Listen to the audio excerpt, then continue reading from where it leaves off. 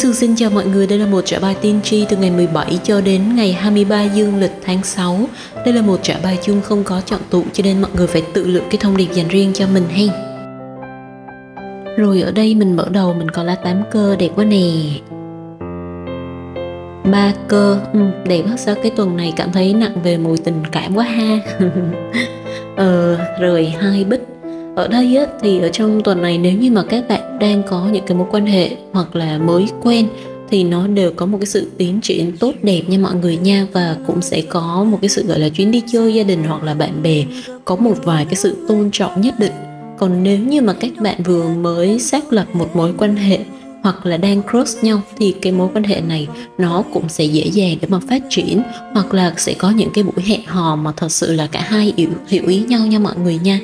Tuy nhiên á, mình có 2 bích ở cuối thì các cặp yêu lâu chú ý giúp Nhím. Các cặp yêu lâu ở đây thì cẩn thận, mình cố gắng mình thấu hiểu cảm xúc của đối phương, mình không có nên áp đặt nhiều quá mà dễ dẫn đến sự chia tay. Đồng thời một vài bạn ở đây gia đạo có vấn đề nha. Trong tuần này thì một vài bạn cũng phải đưa ra nhiều cái quyết định khó khăn, hoặc là đang đứng ở giữa ngã tư, giữa những con đường, hoặc là có một vài cái sự bất đồng ý kiến, có thể là đối với lại cấp trên, hoặc là ở người trong gia đình, hoặc là có một cái sự chia xa ở đây.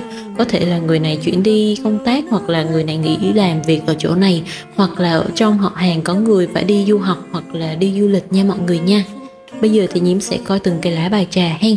Rồi cái ngày 17 thì một vài người thì đang phải điều chuyện với một bạn khá là cứng đầu và không chịu thay đổi.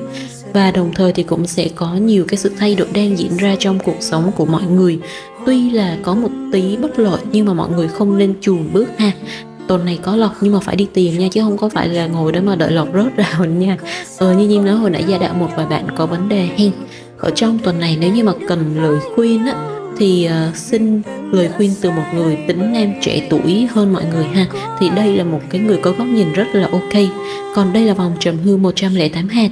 Còn đây là vòng ưu linh đa sắc. Cả hai vòng này Nhím đều trì chú riêng theo bát tự của mọi người.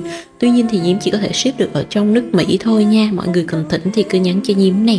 Cảm ơn mọi người rất là nhiều. Căn phòng ấy thì mẹ